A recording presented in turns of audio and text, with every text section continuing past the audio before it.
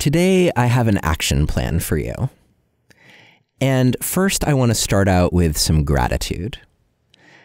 Big thank you to Lita, Jordan, and Lara for your ongoing support of the Relationship Alive podcast.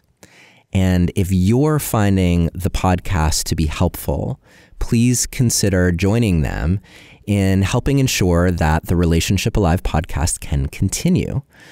All you have to do is visit neilsattin.com/support or text the word support to the number 33444 and follow the instructions.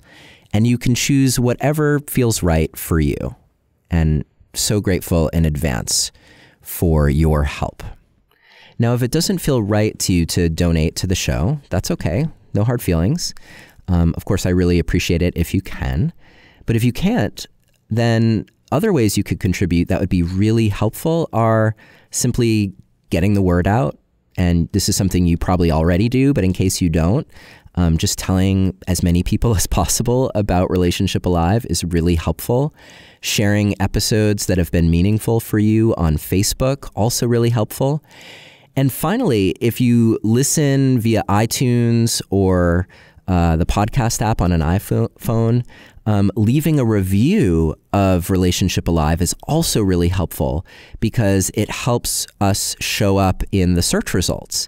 So if someone searches on like relationship podcast or love podcast or whatever it is, the more reviews we have, the higher we show up. And that also helps new people find the show. So any way of helping to get the word out is also so helpful and so appreciated. I think that's it. Let's get on with the show.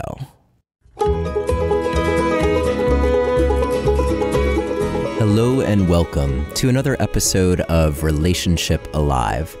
This is your host, Neil Sattin. And I'm kind of laughing at the moment because I'm here again under a blanket. And if you've been a regular listener to the show, you know that I have these moments every so often where things are just a little bit chaotic in the world around me.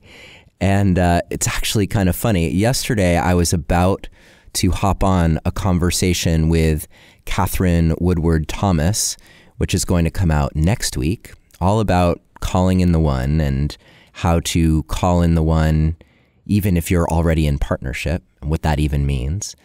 I was getting ready to hop on a call with her, and literally 2 minutes before, I hear this sound.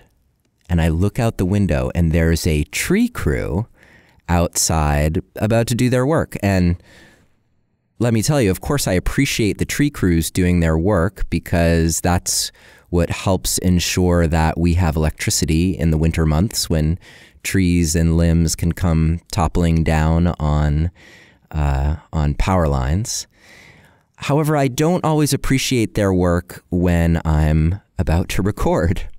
So I ran outside and looked up at the dude who was in his bucket, getting ready to go up into the tree, chainsaw in hand. And he saw me coming and took one side of his ear protection off. And so I hollered up to him, I'm so sorry, but I live in that house right over there, pointing to my house, and I'm about to record an interview. Is there any possible way that you can work on a different stretch of the road for at least the next hour? And he was actually very gracious. There were 2 trucks there. And he's like, let me talk to my crew. So he got down off the truck. And sure enough, as my interview started, they pulled away with both trucks headed to another part of the street, which was awesome. Until this morning when I sat down to record this episode of the podcast, and they're back. For some reason, I think it's probably pushing my luck to go out and talk to them again. So I'm here under a blanket. And if you hear the sounds of a chainsaw in the background, well, that's why. I'm not in any danger as far as I know. So today, I wanted to talk to you about a surefire way to fail in relationship and a surefire way to succeed, or at least to increase your chances of success. And just a quick little bit of background. You may want to take this action step if you haven't already. The action step is very simple. You can go to nbsp and click the button that says send me the action plan.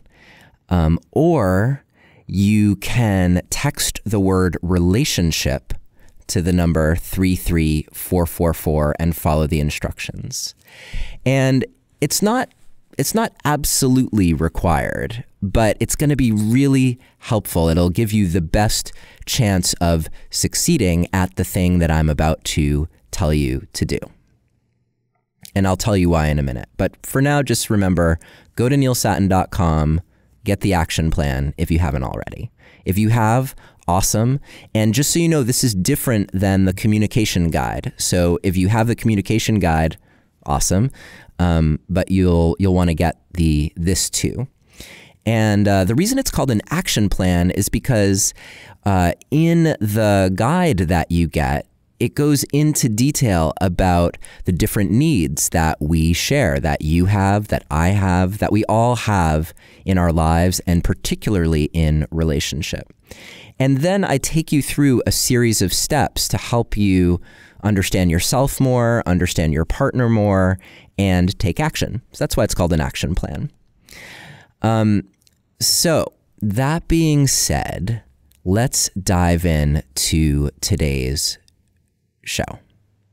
So what is a surefire way to fail in relationship? A surefire way to fail is to be completely focused on getting your own needs met. And you can think of this in a way as like, you know, there's a way of doing that that's totally selfish, right? Where you're not even thinking of the other person. There's also sort of an enlightened way of having this approach in relationship where you know yourself and you know your needs and you take responsibility for your needs, and maybe you don't even expect your partner to meet all your needs. And so you're very self-aware and yet still totally focused on yourself. What is my partner doing for me? What are they not doing for me? Are they meeting my needs? Are they not meeting my needs? Now, when I talk about needs, there is a very specific way of understanding that you get in that action guide I was telling you about a moment ago. But, you know, if you don't want to go and check out the action guide, then you can put that into whatever terms make sense to you. If you are focused on simply getting your own needs met, then you are destined to grow apart from your partner and to be sort of in the dark about the deepest things that make your partner tick. And you'll actually, ironically, end up with your needs not being satisfied. So it's kind of ironic in that way, right? Like if you're focused totally on getting your own needs met, then in the end, they probably won't be met. And there are any number of reasons why that's the case.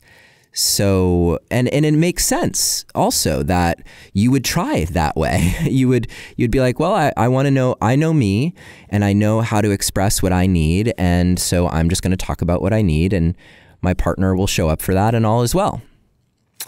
And that is great, except that it has the unfortunate side effect that I just told you about, which is ultimately you grow apart. Now, that isn't to say that you should go in totally the opposite direction and forget about your needs and, you know, subvert your needs or any of that. That's not what I'm saying. Your needs are important. Don't get me wrong. Very important. And perhaps one of the most important factors in determining your success in relationship is your ability to show up for your partner's needs. And to show up for them not just in a way that, kind of honors them or is like, yeah, I'll meet your needs if you meet my needs, where you're kind of trading back and forth, or where you're giving in order to get. That's not very sustainable either. What is sustainable is each of you and your partner, showing up for each other, taking an active interest in what each other's needs are, and then making it part of your mission. How do I ensure that my partner actually gets their needs met? Now, this is one place where the nuances of what needs are can come into play, because let's face it, we can have some pretty distorted views of what we actually need. And, I hate to say it, but I'm even thinking of those conversations that I used to have with my parents when I was a kid, where they would say, and it was horrible. They would say, do you really need that, or do you just want that? And I, actually hated them for that question, because of course I needed it, right? Otherwise we wouldn't have been having the conversation.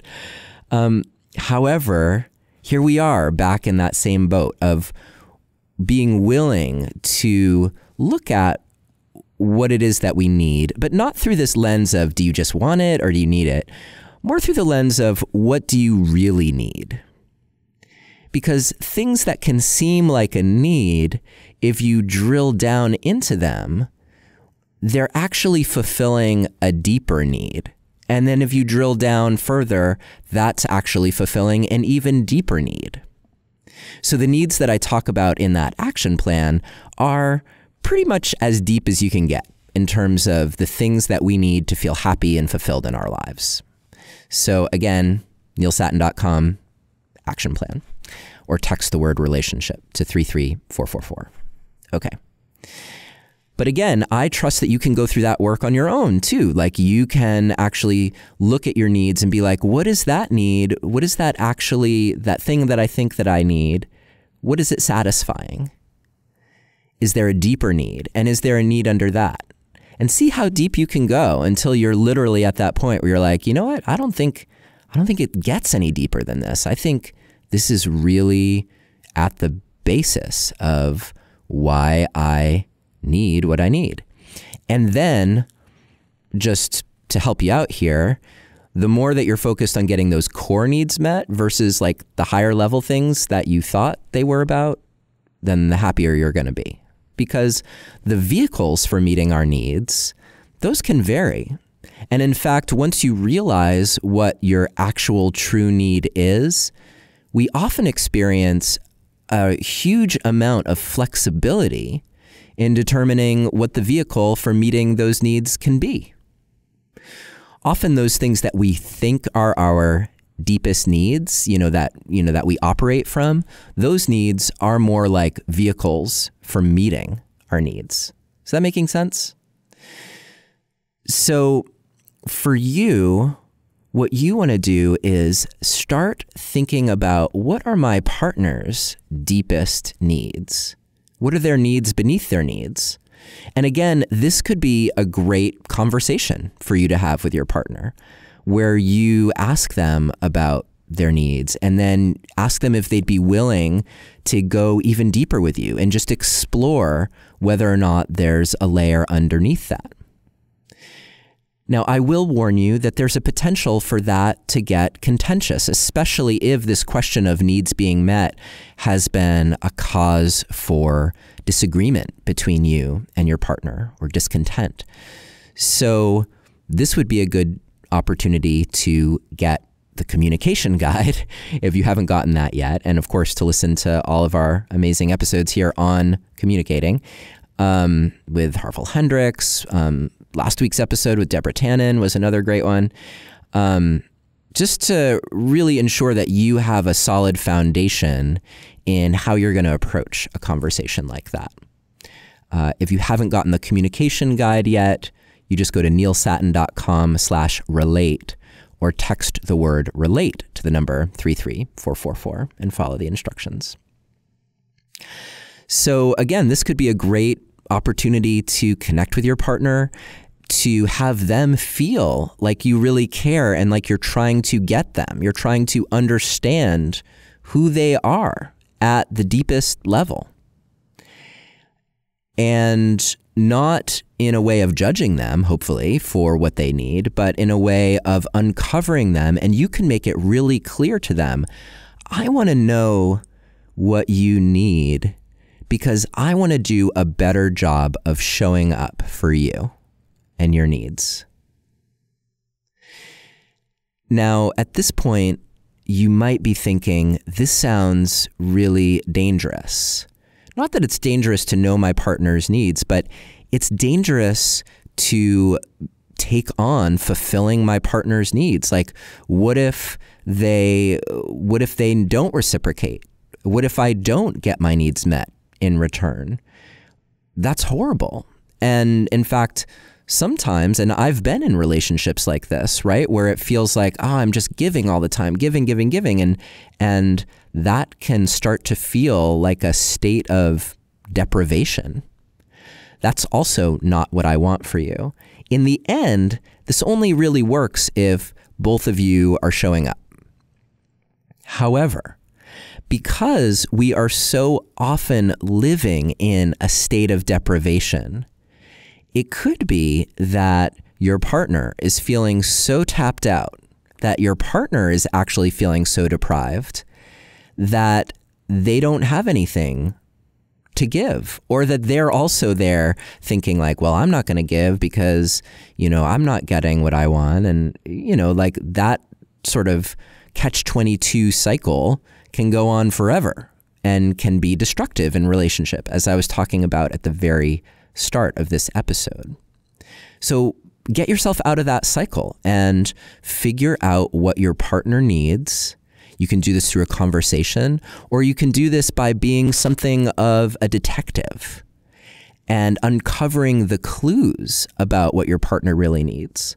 One place where this has come out a lot is the conversation about love languages. Like, what is my love language? What is my partner's love language? And that's kind of along the lines of what I'm talking about, but that's just one way of communicating with each other that you love someone. And just as a hint, one of your most core basic needs is for love and connection. So when you talk about love languages, you're talking about vehicles for meeting your need to feel love or to feel connected. And on that level, 5 can actually sometimes be an oversimplification. But let's just go with that for the moment. You can be a detective and figure out, what are my partner's love languages? And do I show up for them in that way? And am I willing to do that consistently? Now, it may be that you have done that because love language is part of our conversation as a culture now about love and how to love. So maybe that's old hat for you. So again, I encourage you to start looking at other needs more deeply and see, am I showing up for my partner? If they were to rate me on a scale of 1 to 10, would they say that I'm meeting this need at a 10, or would they say it's more like a 2 or a 3? And if it's more like a 2 or a 3, then you're in trouble.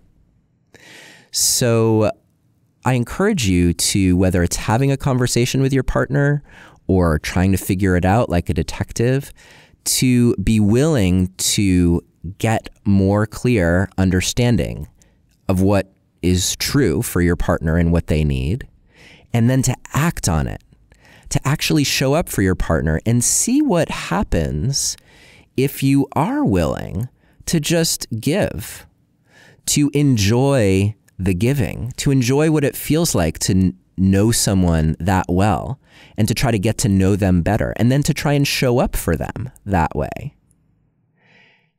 I can tell you that, and perhaps you've experienced this at times in your life. For me, it's really rewarding to show up that way. It's really rewarding. And if you're in a relationship where you're feeling deprived and where your partner is feeling deprived, then just your willingness to show up with that kind of energy can turn the whole dynamic around. Now, if after time it doesn't change anything, then maybe that's worth having a conversation with your partner, a deeper conversation about relationship and what you each expect from relationship and what your agreements are around relationship and how you're going to show up. I hope for you that that's part of your ongoing conversation with your partner anyway. But in case it isn't, that's good to add to the mix for sure. But literally this experiment, you could do it for 30, 60, 90 days and just see what happens. You know, unless you're in a truly abusive situation, in which case, get out. What you may find is that by showing up in this way, when you feel deprived, when your partner feels deprived, when you feel disconnected from each other, it could add that level of energy and enthusiasm to the container of your relationship. And also your partner could feel so full and filled up that they want to give back. Now, again, you don't want to give in order to receive, but giving, and never receiving, that gets old too. And that's not what I wish for you. So this isn't about subjecting you to some sort of trap where now you're always the giver and you're never receiving. This is more about an experiment to just see what happens. If you change the flavor of your relationship by showing up with your willingness to give, with your willingness to meet your partner's needs, then does that create more space for you to have more positive conversations about your relationship? Does your partner's giving mechanism just open up on its own? Do they start asking you questions like, what are you doing? Do they get suspicious?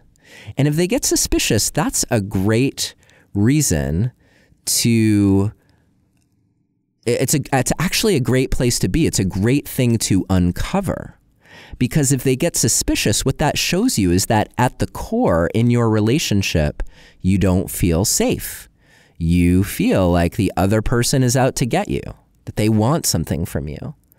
And on the one hand, yeah, of course I want something from you. I want your love. I want your connection. I want all of you. You know, I want to make love. I want to make an amazing life together. Like those are the kinds of things that come up for me just in this moment.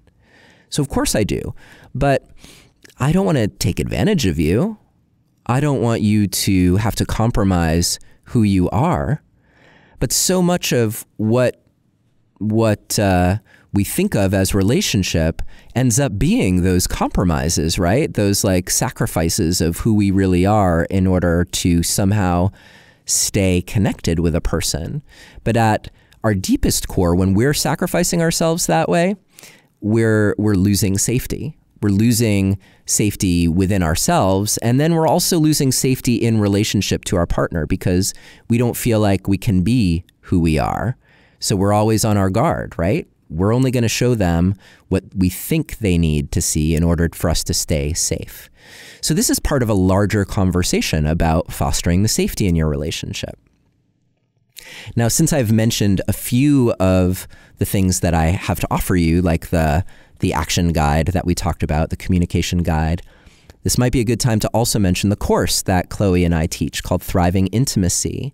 You can find out more information about it if you go to neilsattin.com/course, and that will redirect you to the site that Chloe and I have together called The New Love Paradigm. And you can read all about the course that we teach.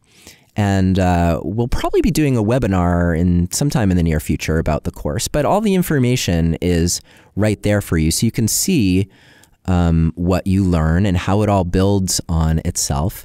And one of the core fundamental things that we spend the first 3 sessions on are all of the skills required and capacities required to foster safety in your relationship. You get safe in order to then take risks, because the risks are where it gets really juicy and fun, but you're taking a risk in an environment that is inherently safe for you, which is a big difference than taking risks in an environment that doesn't foster your safety.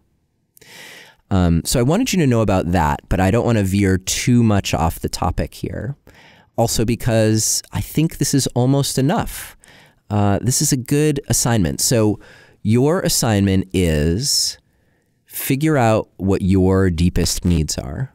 Figure out what your partner's deepest needs are. Figure out the vehicles for meeting those needs, both yours and your partner's. And then remember that if you are focused solely on getting your own needs met, or primarily on getting your own needs met, then that is almost surely a recipe for ultimate disaster. Okay, maybe not disaster, but growing apart, growing dissatisfied.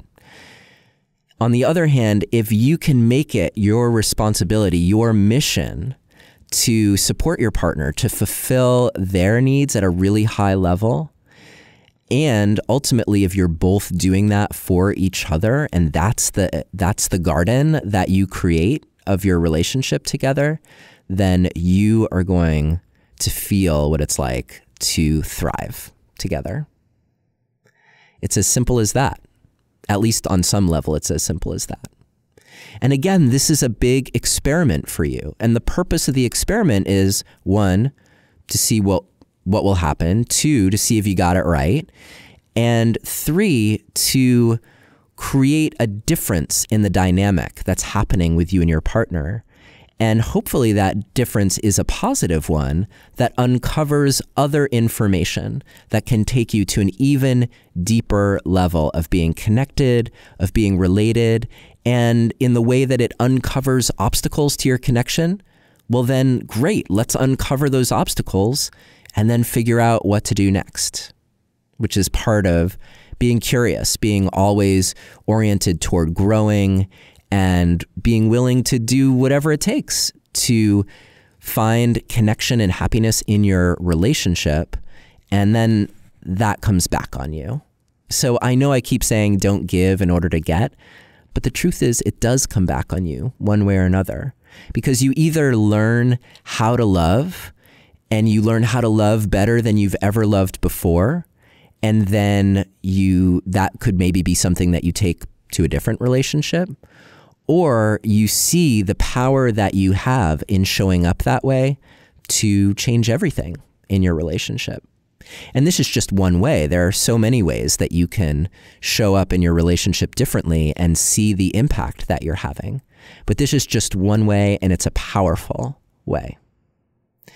So I appreciate that you have listened this whole time. And I want to remind you that if you haven't joined us in the Facebook community yet, the Relationship Alive community on Facebook, come join us, share in the conversation, share your discoveries and your experiments with us.